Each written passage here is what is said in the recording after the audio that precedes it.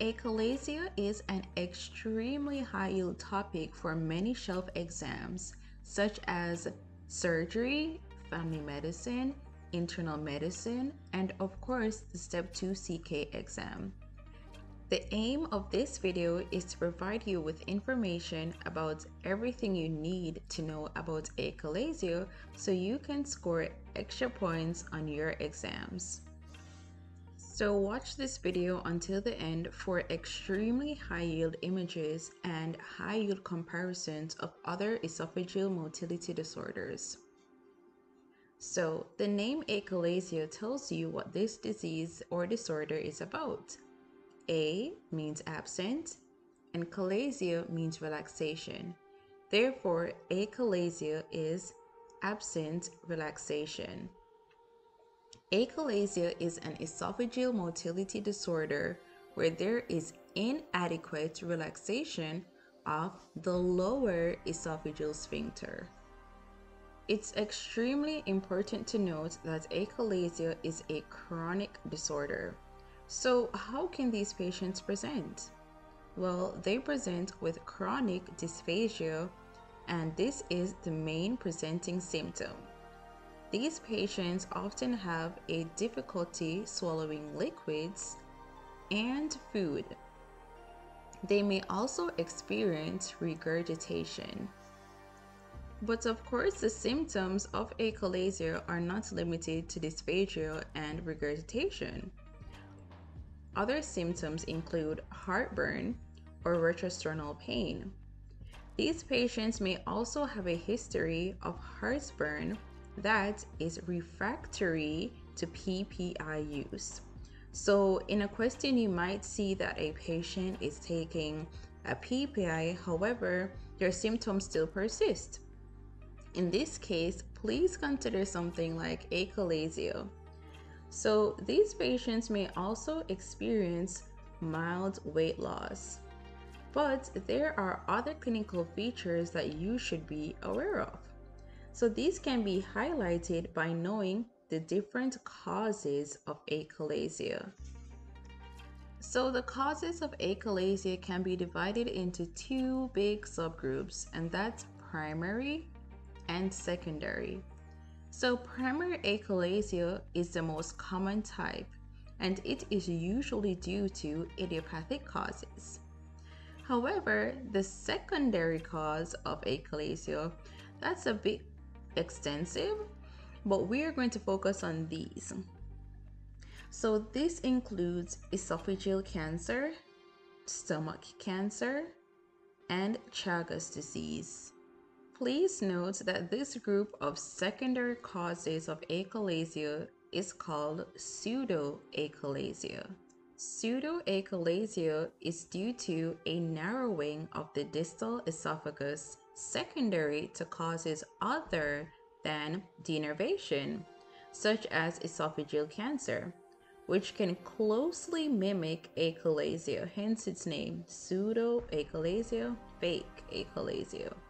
So clues for pseudoachalasia can be red flag signs, such as age greater than 60, rapid onset of symptoms, and significant unintentional weight loss. So these red flag findings closely relate to esophageal cancer or stomach cancer as a possible cause. But the other cause of pseudoachalasia we need to focus on, which is extremely high yield, is Chagas disease. Chagas disease is also called American trypanosomiasis. It is caused by a motile protozoa called Trypanosoma cruzi. Trypanosoma cruzi is endemic in rural areas of Central and South America. It's very important that this is not confused with African trypanosomiasis, which is caused by Trypanosoma brucei. So, how does Chagas disease develop? Well, Trypanosoma cruzi can destroy the mesenteric plexi in the esophagus, intestines, and ureters, causing secondary achalasia, megacolon, and megaureter, respectively. Patients with Chagas disease can develop periorbital edema, also called romanosine, and it is specific for Chagas disease. Interestingly, this sign can also be called a chagoma. So, suspect Chagas disease if a patient presents with symptoms of achalasia, but they also have this finding, or if they're from a country in Central or South America, or they have signs of megacolon or megaureters. Nifurtimox is the drug of choice for treating patients with Chagas disease. So we discussed the clinical features of achalasia and how to classify it, whether it's primary or secondary achalasia. So now let's take a look at how can we diagnose patients with achalasia. So these patients can do a barium swallow, and this can reveal the classic bird beak sign.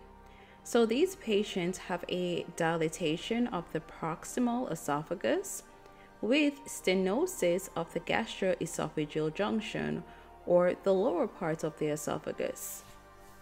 We can also do manometry to evaluate the contractility in the esophagus. So in patients with achalasia, manometry usually reveals a decreased amplitude of the peristalsis in the mid-esophagus. There's also an increased tone and incomplete relaxation at the lower esophageal sphincter. Because of this incomplete relaxation at the lower esophageal sphincter, there can also be a note of high lower esophageal sphincter resting pressure. So because the lower esophageal sphincter cannot relax, there is high pressure there. And finally, we have the upper endoscopy. So upper endoscopy must be done in all patients with dysphagia or achalasia. It is done to rule out pseudoachalasia. So of course, when taking the history, we want to rule out like red flag signs such as rapid significant weight loss, their age, but we have to do an upper endoscopy regardless. So we did the barium swallow, the manometry, and the upper endoscopy. What are some complications that can arise as a result of these diagnostic procedures? Well, the main one to be aware of is esophageal rupture. So this is a complication of instrumentation in the esophagus, such as an upper endoscopy. So we should always suspect this in patients who become acutely ill or hypotensive after these procedures. If you suspect esophageal rupture, the next best step is to do a water-soluble contrast. And you may see something like on the left here, or if you do a chest x-ray, you might note a widening of the mediastinum as you see in the picture on the right. So how can we treat these patients?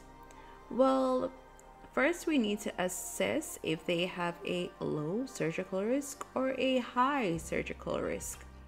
So if they have a low surgical risk, then we can do more definitive management such as a pneumatic dilation or Heller's myotomy.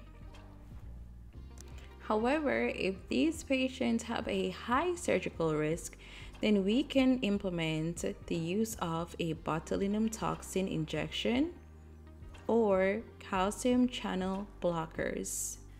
Leave in the comments below what other disorders or diseases can be treated with calcium channel blockers, because examiners like to test questions like this, like say, oh, achalasia can be managed with calcium channel blocker, and then they describe this whole scenario with this other disease, and you have to know that it also can be treated with calcium channel blockers.